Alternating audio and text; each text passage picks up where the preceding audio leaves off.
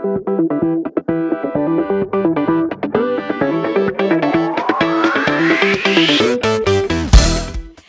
guys, welcome to Team RRQ channel. Dan kalian sedang menyaksikan RRQ Update episode yang ke-23. Dan hari ini banyak banget nih berita yang Jenis mau kasih tahu ke teman-teman semua. Tapi sebelum itu jangan lupa ya dipencet dulu tuh tombol subscribe-nya dan nyalakan lonceng notifikasi biar kalian gak ketinggalan updates dan konten menarik dari tim RRQ. Oke, kalau gitu langsung aja kita ke berita pertama.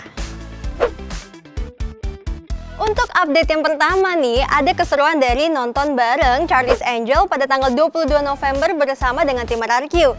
Asiknya teman-teman dari tim RRQ Hoshi juga ikutan nonton bareng, jadi bisa ketemu dengan fans RRQ.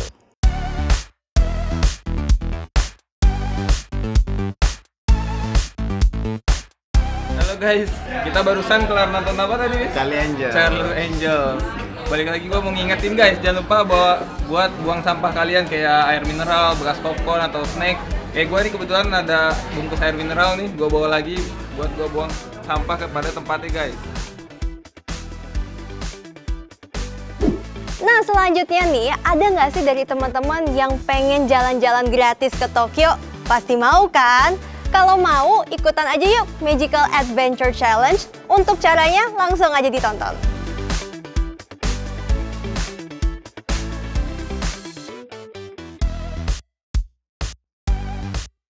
Ya, kali ini kita ada kabar dari tim RRQ Athena yang sebelumnya sudah menjadi juara di Pmco CL League kemarin. Dan mereka akan kembali bertanding di Pmco Fall Split Global Final yang bakal diadakan pada tanggal 29 November hingga 1 Desember 2019 di Putra World Trade Center Kuala Lumpur, Malaysia.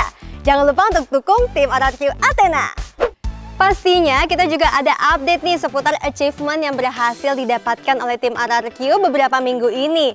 Dan achievement pertama ini datang dari divisi Mobile Legends yaitu RRQ Hoshi yang menjadi runner-up di M1 World Championship. Tapi jangan berkecil hati ya teman-teman, karena pastinya teman-teman dari tim RRQ Hoshi ini bakal berjuang lagi di MPL Season 5. So see you on the next match. Achievement selanjutnya datang dari divisi Free Fire, di mana tim RRQ Hades menjadi runner-up di XL Asiata Game Hero Tournament.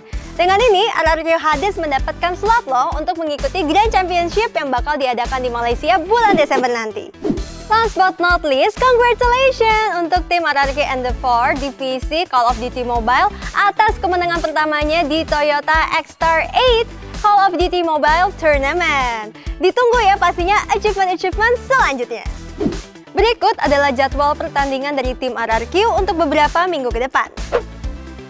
Untuk divisi Free Fire, pada tanggal 2-9 Desember, RRQ Poseidon dan RRQ Fudo akan mengikuti qualifier Piala Presiden. Pada tanggal 6-8 Desember, RRQ Hades akan mengikuti Grand Final IndyHome Esport League di Telkom Landmark. Untuk divisi Point Blank, pada tanggal 6-8 Desember, RRQ Epic akan mengikuti Grand Final IndyHome Esport League Point Blank Series. Untuk divisi PUBG Mobile, pada tanggal 26-29 November, RRQ Rio akan mengikuti Dunia Games Waktu Indonesia Bermain. Pada tanggal 29 November sampai 1 Desember, RRQ Athena akan mengikuti Pmco Fall Split Global Final yang akan diadakan di Putra World Trade Center Kuala Lumpur, Malaysia. Untuk divisi Fortnite, pada tanggal 6-7 Desember akan mengikuti Fortnite Champion Series Chapter 2 Season 1 Final. Untuk divisi Chess Rush, pada tanggal 27-30 November akan mengikuti Nightmare of Undead Tournament. Buat kalian yang pengen nontonin nih permainan dari tim RRQ secara live, misalnya mungkin kalian pengen nonton divisi PUBG Mobile Ladies RRQ yaitu tim RRQ Hikari. Kalian tinggal buka www.nimo.tv, terus kalian search RRQ Ruby atau RRQ Vivi di kolom pencarian dan tinggal kalian tonton. Tapi jangan lupa di follow juga loh channelnya.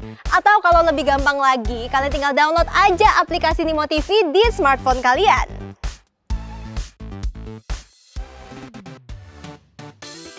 Selanjutnya kita juga ada nih produk terbaru dari tim RRQ yaitu batik RRQ. Keren banget ya modelnya, pastinya bisa kalian pakai di segala acara juga. Jadi buat teman-teman yang pengen punya nih batik dari RRQ, kalian bisa beli di online store Team RRQ di Tokopedia. Jangan lupa juga untuk follow Instagram dari RRQ_store ya, untuk mendapatkan promo-promo menariknya. Nah, sekian dari RRQ Updates untuk minggu ini. Jangan lupa untuk like, share, komen video ini ya, dan pastinya subscribe ke channel dari Team RRQ. Sampai jumpa di RRQ Updates berikutnya. Bye!